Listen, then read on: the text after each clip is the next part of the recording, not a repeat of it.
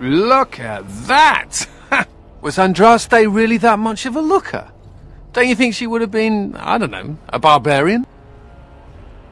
Got me there. What would she have thought of the Circle of Magi?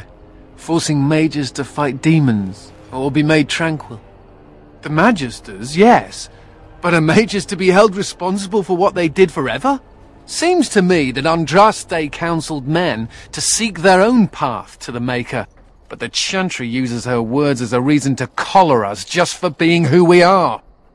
Sure, but we're not dragons. We can think for ourselves, usually. Oh well. She's still quite a looker for a prophet. I'm just saying.